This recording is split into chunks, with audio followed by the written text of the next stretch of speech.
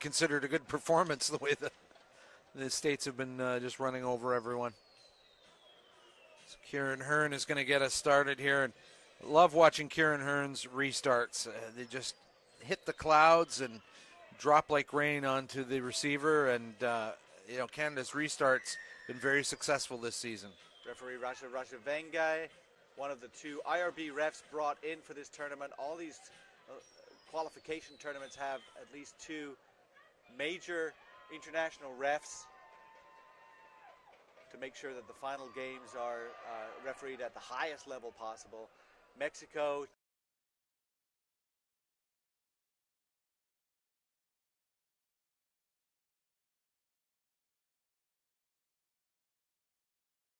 takes that, but a little bit unsure about getting a little feisty over there. Happen. Yes, well, he didn't let go of the ball when he stepped into touch, but he ran into touch because he wasn't really sure what he wanted to do with that wall of red he saw in front of him. Look like the Mounties coming to get him. Do always get their man, but out to Jones. And that would be Hearn. Trainer goes right into contact, pops it out, into the ruck. Mack, Hearn again, out to the wing, but pushed into touch. So Zaruba was just trying to finish it over on that side and ran out of space. And good defensive nous by Mexico to just use that sideline to their advantage. Got to stay in field. That's a turnover for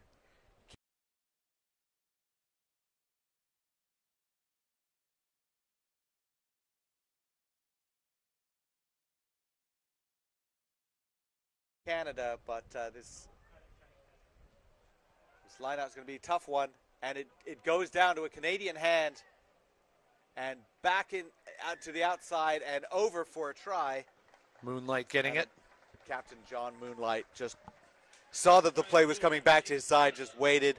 Nice power step and over in the corner. 5-0 for Canada. I think, that was quite an offensive display in the last game by the USA. I don't think we can expect that in this game. Mexico's a bit more of an opponent for Canada, but Canada also, you don't want to go 100 miles an hour in this heat. Get the win, but think about preserving yourself for that next game. And well, they know who they're playing in the next game. Yeah, so they had the extra game in the pool round, and so they're thinking about that a little bit and saying, all right, let's use our bench judiciously and let's play some smart rugby. Let's not make it harder than it has to be. Harry Jones takes his full allotment of time to line up this kick, which is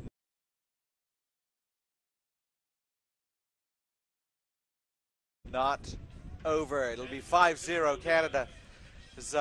We had some age grade games during our break. We had a girls game and a boys 7th, 8th grade game during the girls game. The Canadian players were watching and cheering on both teams and shouting out some advice too. It was kind of fun to see. They seemed pretty loose. Good pressure from Canada. Counter-rucking, looking to try and win that again. Looks like Connor Trainer trying to get that ball, but Mexico retains.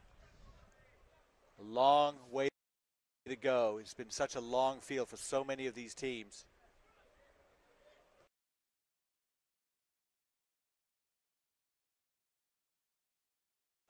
And a kick.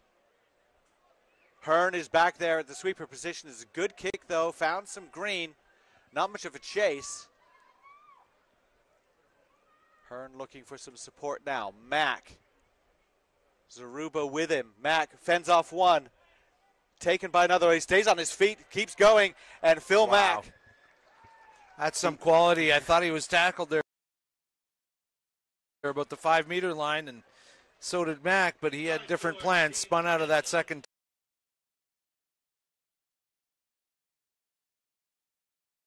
tackle and finished it with a try. He's small, but he's very strong, very scrappy, and slippery too as he goes in for the second try for Canada, and that'll make it 10-0. with 3 minutes to go here in the first half of this second men's cup semifinal.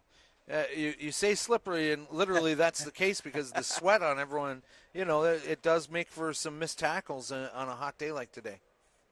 Between the sunscreen they're wearing and the sweat, they're getting pretty greasy on the arms and legs. And the kick is good from Jones, so that makes it 12-0. Canada leads.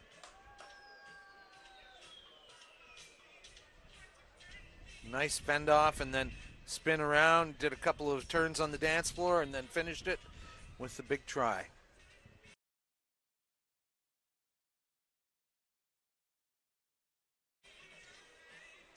Hearn kicks it, another high one, the chase, so good. Jones, who just kicked that conversion, comes in, makes the chase, makes the tackle. Mexico retains. They've done well to retain their own ball.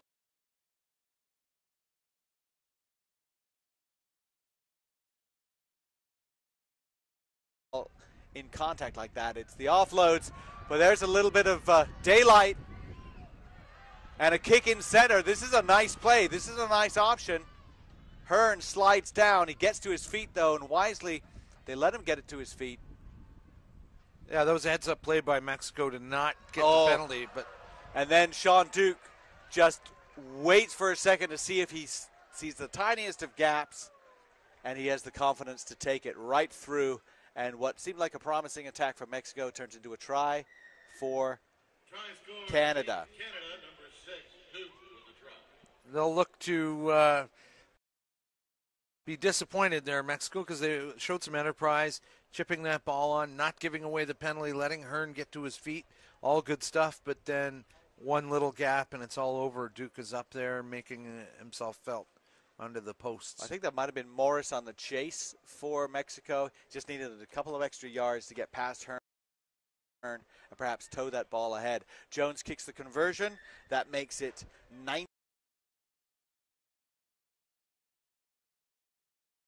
19-0 for Canada here at WakeMed Soccer Park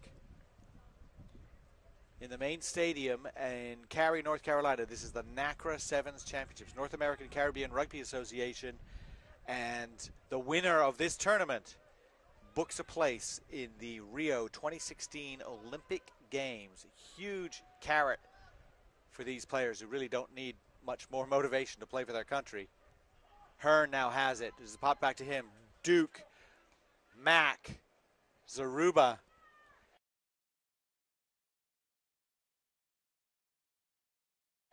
He's taken down, pops back inside to Mack, who's taken down by Cervantes.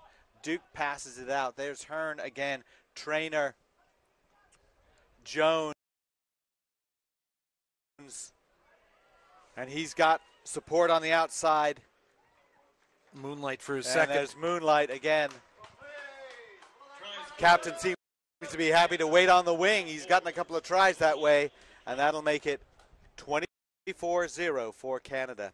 Memories of Rod Snow, the prop that used to catch a tan on the wing all the time and get some great mismatches. But I'd say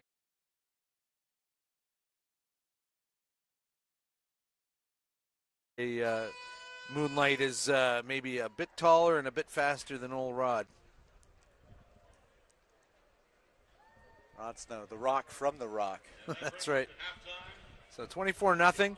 Not the offensive blaze of the U.S. in the last game, but very workmanlike. The conversion doesn't go over. And I think you've got something to tell us. Well, I just want to remind fans to help the Eagles pack Soldier Field once again. USA will take on Australia in the historic home of the Chicago Bears. And you won't want to miss this opportunity to see the Eagles prep for the World Cup against the Wallabies on September 5th. Visit Ticketmaster.com for tickets. So I think we'll see a few changes at halftime.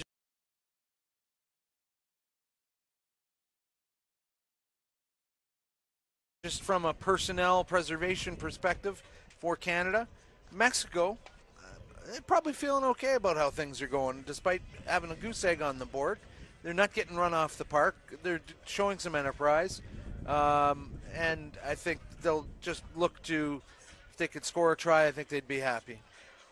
One more game for both of these teams because we do have a third, fourth playoff.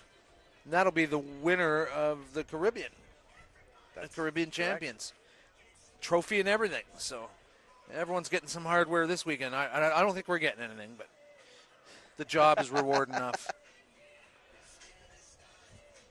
I think the water cooler with the bottles of water, that's the prize. Yeah. Well, we haven't seen Nathan Hirayama or Tyler Ardron for Canada yet. Hirayama has been starting most of the games, but he seems to be rested here.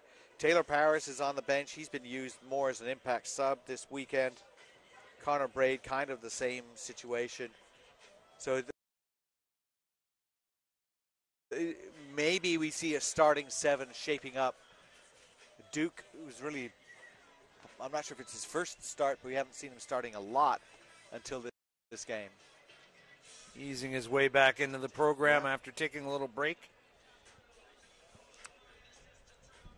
So just taking a look out there. I don't see any change. Connor Trainer coming on. Oh, he was already starting, so no. Canada staying with they stood the pat. team that they started with. Mexico. Oh, Hirayama's on there, yeah.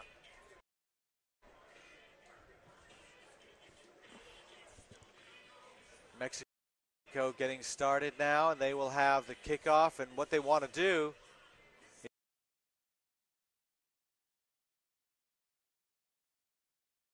is either exert some pressure, pin Canada deep, or win this restart on the chase. So Phil Mack taking a break in favor of Hirayama.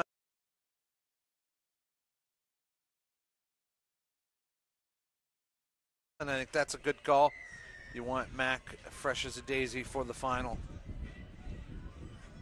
Nicely taken by Jones, lifted by Moonlight. Canada retains. It's a maul. They drive it. The ball is available. Mack. And there's Aruba. He's looking for support. Hirayama's kind of deep. He's working on his fake passes. But there's Sean Duke right on his hip. And Sean Duke says, sure, I'll just accelerate into the corner. And that is another try for Canada. 29-0. And it is the support running, but it's also the strength in contact to be able to take a hit, stay on your feet, twist around so that ball is free in one hand.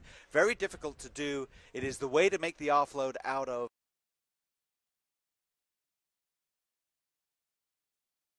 contact, but it takes a lot of training to get that right. So if you want to try and start doing that, you can't just do that off the cuff and expect it to go well. Yeah, they benefit so much from those passes because that's the free man coming through that lane once you've taken that tackler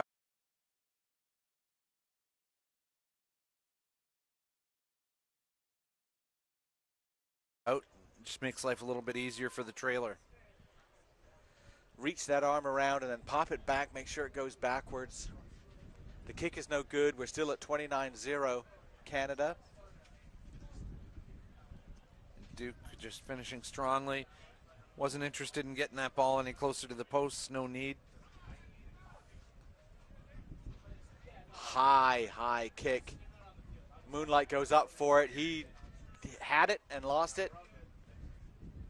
Smacks the ball a little bit. Like, I thought I got that one. So, knock on by Canada. Scrum down for Mexico.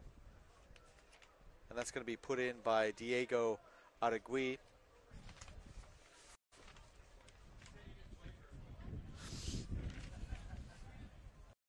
So Mexico ringing the changes there. Oh, Mac's still on the field. And they took Hearn off instead. Hearn, that's right.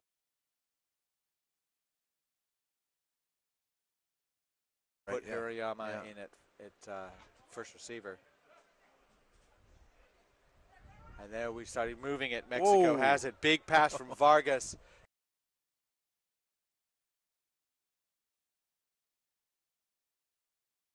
Kind of went over someone. but they have it. They still have it. Nice power step. Well done, and the offload, and you see there's the danger of that offload if somebody takes up that passing channel. But while it was intercepted by Canada, a little knock forward by Ardron and Ardron on the field. And he had a little handling error earlier today too. He's getting frustrated with himself, but I mean, there wasn't a pass that he missed. It was a loose ball, just trying to get to it. Mexico putting it in again, but you saw that while they got a few passes going and started moving somewhere, they ended up further back than last time. They've got to get some go forward. And it's here they try that with the short ball. Option not taken. And no attempt to release the tackle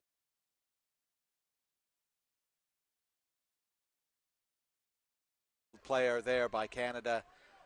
That's one of those things you got to be careful about. Make sure you don't get a card if you do that more than once. Harry Jones guilty.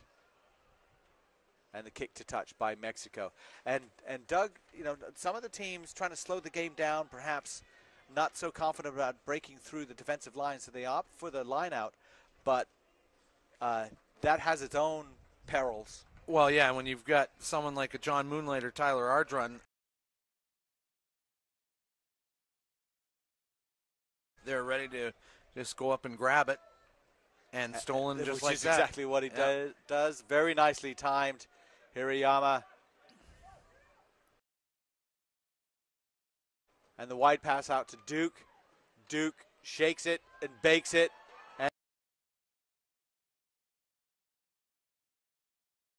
And just tries to offload to Hirayama, but it's lost forward. So Mexico has something going now. They can't overthink this. They just need to get upfield. There's no sweeper. I would have kicked it over the top and chased it. Well, good work through traffic. Now they've got a little bit, at least even numbers. And still free, skating out of it. That is Aragui. Good rucking by Mexico, keeping that ball their side. It's gone loose. A loose ball, and is gathered up by Connor Braid, who just pops it up to Ardron. Looked like Ardron was free and clear.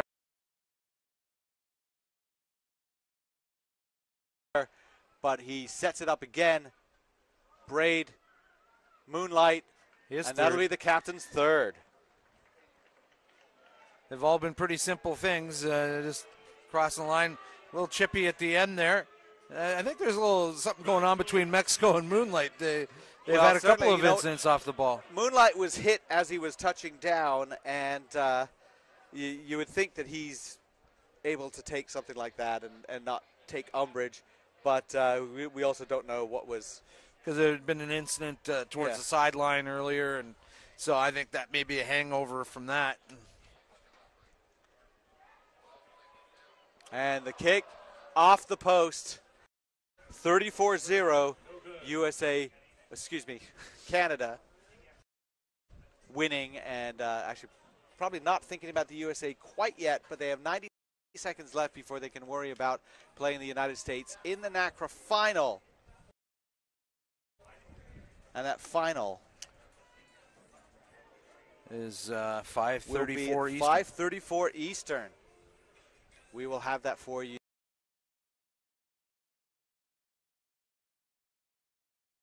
live. And the kick goes out on the full. So that'll be a free kick for Mexico. I think this is their first foray into the Canadian half.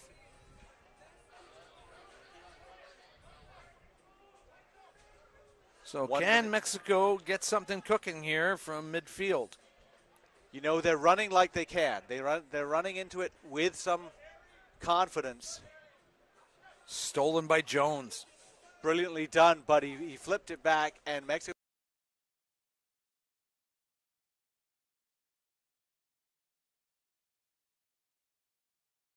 was able to steal that again. And out we go. A nice cut through. Well, that would be Morris. Oh, bouncy pass. Kicked ahead by Aragui, trying to rescue something. And it goes to Mack. And almost the interception. And that had white was line fever there. Thought he might be through, but just forgot one little part, the ball. Christian Morris trying to catch that one. Thought he had it. Knocked forward, so a little bit untidy by Canada.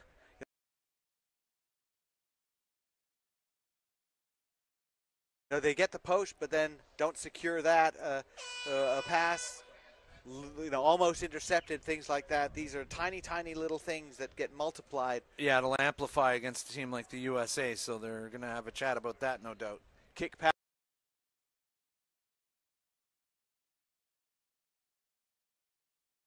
Pass from Mac. The hooter has sounded.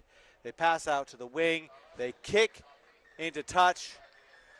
The whistle is gone for full time, and Canada into the final of the men's NACRA Sevens and a chance to play for a place in the 2016 Olympic Games, 34-0 over Mexico. And Doug Cross, would they be happy with that? I think they probably would have wanted to see a few more points, but like I say, it looked like they were in conservation mode.